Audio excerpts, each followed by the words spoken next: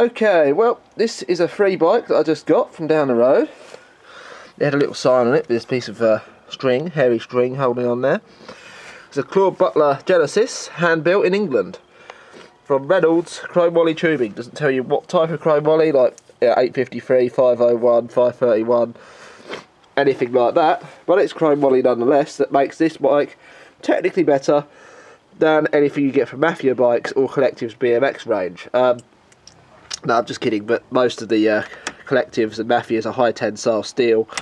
So this is made out of better steel than those, which is kind of crazy when you think about it. So what we got here then, this is a bike from the early to mid 90s, I'm going to say. The centre pulls pretty much predate this as a 95, it predates 1995, it's got centre pull brakes on it. It's got 7-speed shifters on it, which at the minute don't work. Now if you have a set of these shifters and you have this problem where they do not catch, this mechanism in here, the grease turns to shmoo. If you put a bit of WD-40 or GT85 in there, it should work again. It might not, depending on if there's damage or not, because sometimes people keep jiggling it and it breaks. The other shifter does. No, well, it was working. Oh, there we go. That's picking up. Don't know if it's picking up all three, but it's picking up on one of them.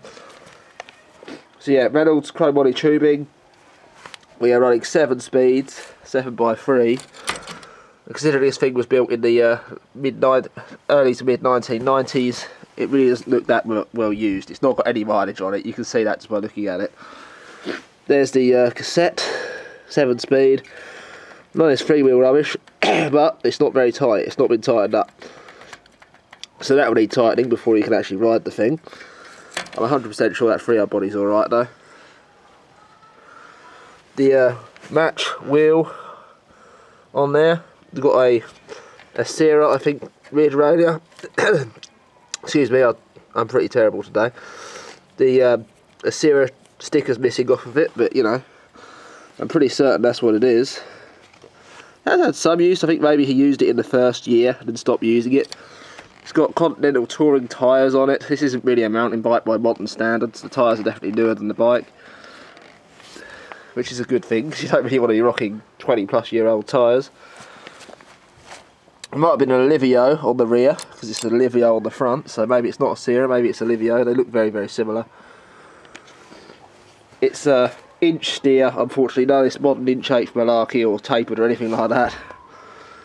The most modern thing on here is the fact we've got quick release wheels. You know, it's again not really a mountain bike by modern standards, it's more like a hybrid bike. It's got the big old cow horns on there, bar ends. It's an absolutely horrible seat unless you've got the world's biggest ass. It does have a quick release seat clamp. The seat post isn't stuck, which is good. I think this is for a mudguard. Centre pull brakes, of course. And yeah, that concludes the video on our retro Claud Butler Genesis. See you later.